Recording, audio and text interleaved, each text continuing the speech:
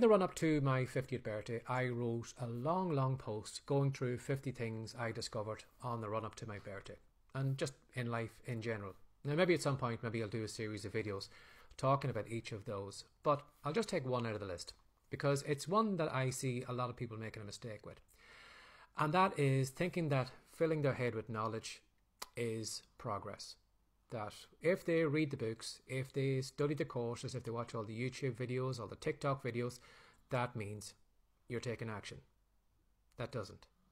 There's gaining knowledge and then there's taking action.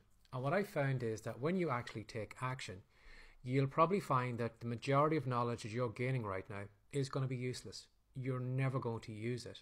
You know, when we look back at school, you know, all the subjects we have covered at school, how many of those do we really use nowadays? You know, if I was to cut it down to the basics, I think getting out of school, the things I use every day is reading, writing, and maths. Those three things. Now, unless maybe I was going to do something specific down one of those kind of subjects, the rest of it is just complete nonsense. It's just taking up space in the hard drive in my mind, and I know for a fact I'll never use it. In fact, I probably have forgotten all of it.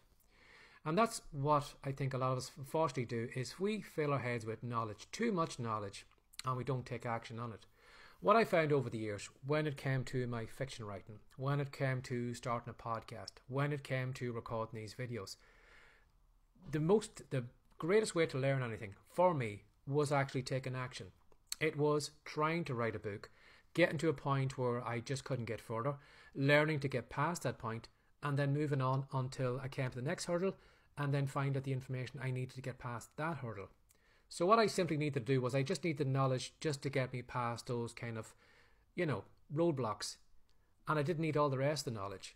And you're going to find that's the same with you as well too. If you take action, what I'd recommend is just tossing the books away, tossing away the courses, ignoring YouTube and TikTok and any other platform until you actually come to a specific point when you're taking action that you can't go beyond. And you're thinking, how do I get beyond this point? Then go to Google, then go to YouTube, find out how you need to get past that point, discover how to do it, and then take action from that point onwards until you come to another stalling point.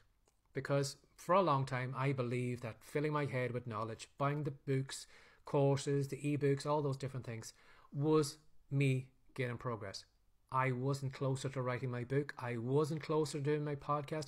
I wasn't closer to record my video. And the only way I got those things done was with taking action. So don't confuse knowledge with taking action. They're not the same thing. Action is always action.